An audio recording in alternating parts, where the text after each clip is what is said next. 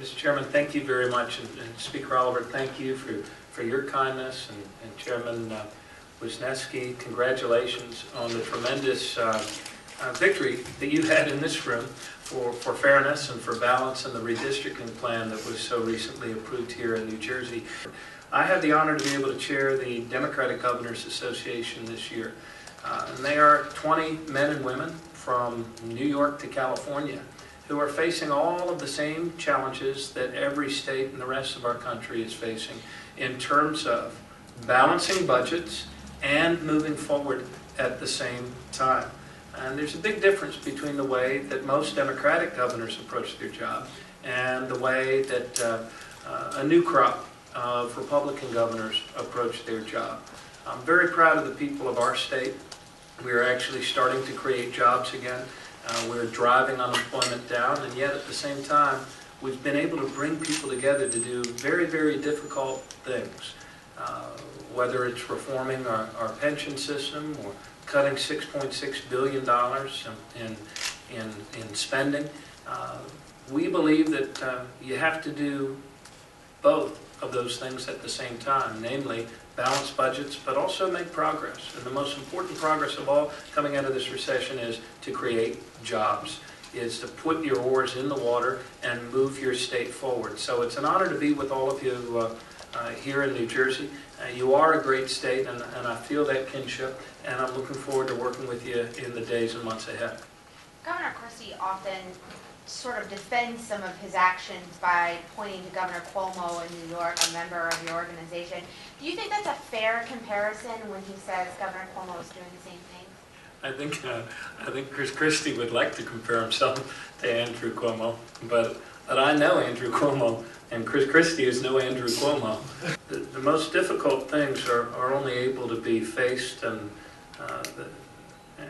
overcome when you bring people together with honesty and with respect and with an ethic that says we're all in this together. And I think that's what Democratic governors, not only Governor Cuomo, but across the United States, are doing. Now, it doesn't make the headlines. It doesn't make, it doesn't get you the 1,500 YouTube hits with the antique FDR haters and the government haters across the country, but it is the sort of way that you're able to forge a way forward, and especially in these very difficult and challenging times. Michael? Governor, my memory tells me that Governor Christie took a swipe at you within the past month or 6 weeks, a rhetorical swipe. It must have been in response to something you had said about him.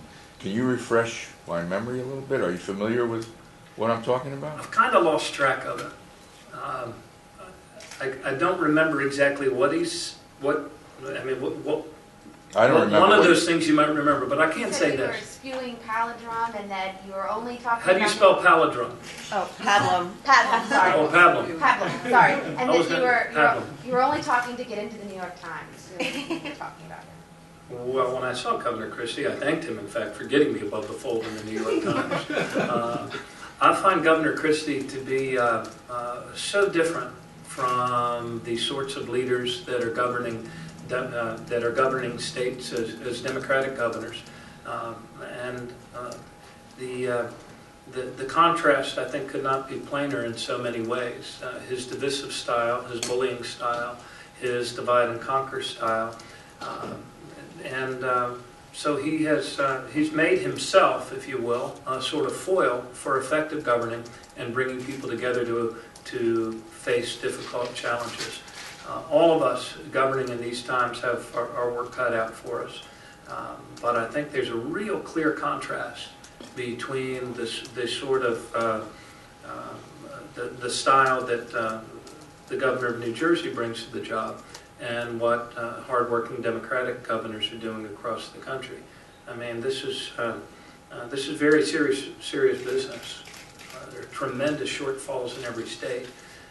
There are moms and dads who have been looking for work for months and months and months. We should all be focused on getting people back to work, on reducing unemployment, and making our government work so that we can create more jobs and more opportunity now. You know, we're all trying to do something more here than merely balance our budgets. that's important.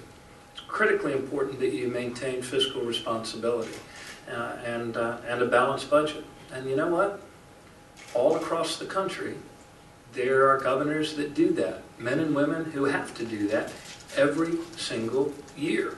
Some of them do it better than others. Some of them do it while also investing in the competitive strengths that allow their states to create jobs ahead of other states and move out of this recession and get their people back to work. Others do it in a way that's divisive, that is not terribly productive, that makes them the darling of the FDR-hating YouTube crowd, but really doesn't do a whole lot to move their state forward, in my opinion. Sir, yeah, how do you explain that the governor's, he's still above water in polling, he's still doing pretty well. How do you explain that there hasn't been the kind of backlash that we're seeing in Wisconsin against this governor?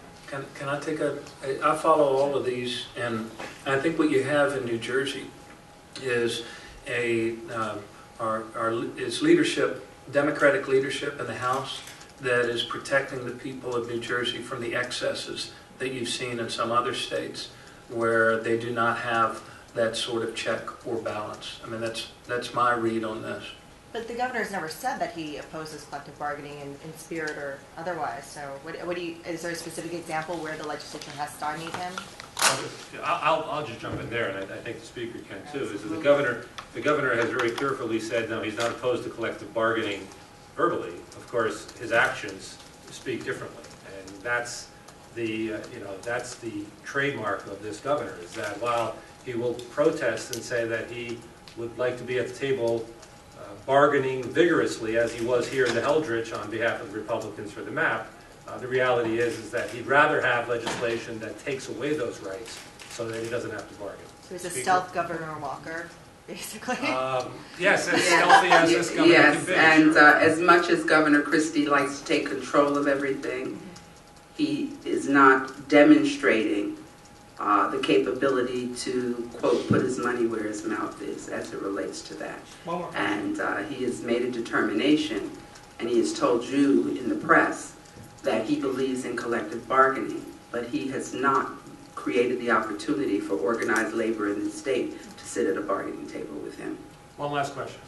Governor O'Malley, hearing criticism today from some Republicans that you left your state with only days left in the budget process for your own budget. Would you like to respond to that? Sure. I was in my state today. I was on the phone on the way up here, and I will be in my state again and at work first thing tomorrow as well. There will be no need for me to catch a red eye tonight. Thank you all very much.